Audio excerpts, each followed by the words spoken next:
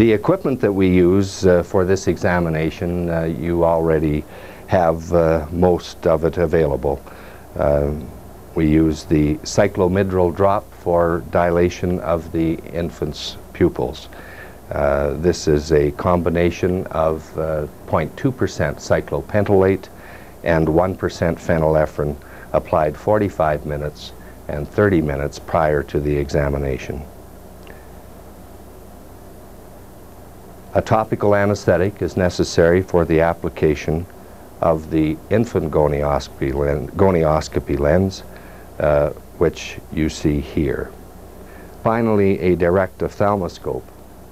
The only difference here is that the head of the ophthalmoscope must facilitate single dioptric steps from +6 to +16. The lens is available in 10.5 millimeter and 11 millimeter base. The 10.5 millimeter is best for use in the nursery, but in children who are 3 months of adjusted age or older, for example, the 11 millimeter base lens may be more practical. And now we'll take you to the intensive care unit and show you the examination of infants.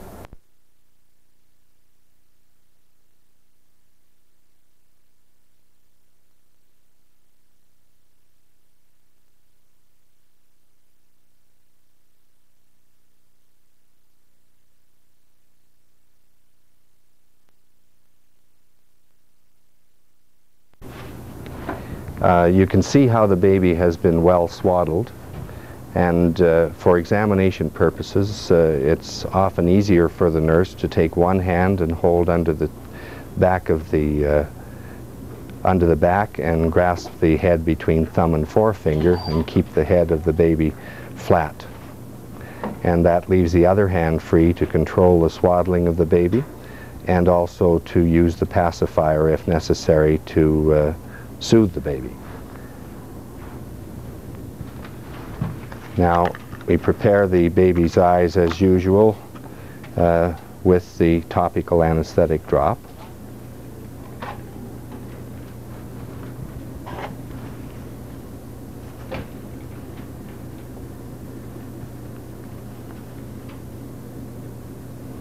If you could just grasp the baby's head between thumb and forefinger of one hand and keep the baby's head from moving. It's important that the baby be still because movement will create to the baby's eye, and you can proceed with the examination. And as you can see, the baby is quite comfortable and is not bothered much by the examination. Between examinations and before the initial examination of a given day, we simply wash the lens as you wash your hands with ordinary soap or whatever soap is available at the washing station.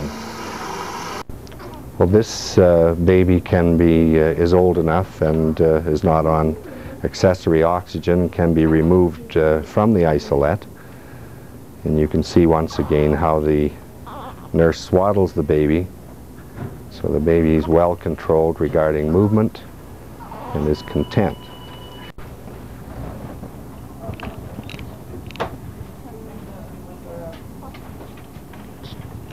Now, with gentle manipulation of the lens, I can control the eye position and I can examine out to the ora serrata,